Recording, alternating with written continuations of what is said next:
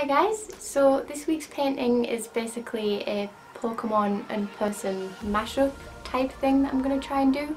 The reason I wanted to try and mix Pokemon and people is because I love Pokemon but I can't keep just drawing Pokemon and I really suck at drawing people, so I thought if I try and mesh them together it'll make it a fun way to try and practice painting people and create some interesting characters at the same time. So for this week I chose Spritzee and just a random lady.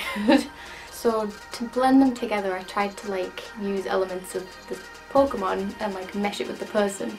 So I used the pink colour of the Spritzee for the hair, and then I also used the, Spritzee has a weird little hair floop thing, so I gave the girl a really weird hairstyle, and then Spritzee's little feet are I think the dark purple? Blue or dark purple, but I basically gave the woman the earrings that were the same shape, and Spritzee has super long eyelashes as well, so I tried to put that in the woman's eyelashes, but I don't think it's noticeable.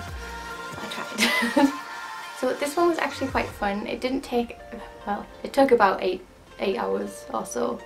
It's not including drawing it. I'm a very slow painter. No, it was fun to do and it was nice. It's a nice way to come up with something weird, because normally if I want to try and paint something I won't think, oh, I'll give her red eyes and pink hair. So I'm kind of interested to see what other mashups I can come up with different Pokemon. And there's a lot to choose from, so I shouldn't run out of ideas.